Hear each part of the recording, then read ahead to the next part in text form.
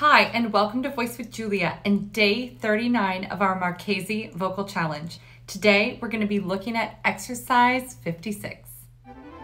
Voice with Julia, change your voice, change your life.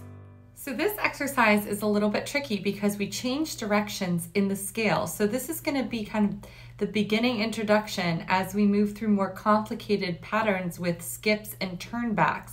So be really confident that you're locked into the plan of this exercise before you go to execute it vocally, because if you try to put the vocalism before you really understand what's happening conceptually, you're gonna find a little bit of a problem in the throat. So if you notice here, we go from the bottom octave to the top octave, move up by a step, then come back down, then circulate back, come back down, all the way down again. So we have these motions.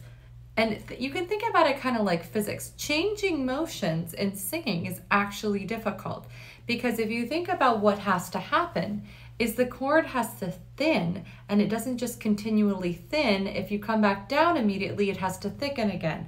So we've got this happening of thickening and thinning that has to occur on the turn of a dime, and that's why changing directions can be difficult. So this is why it's important to practice this slowly without any feelings of grabbing in the throat first, so that you can get used to that motion, which then can happen quicker. If you're continuously moving up, you're constantly just moving the thinning out in one direction, so you can do that more easily. Same with if you're coming down, you can thicken gradually. But if you all of a sudden have to change directions, that is what makes it so difficult. So all of these exercises that we're starting to move into change directions quite a bit.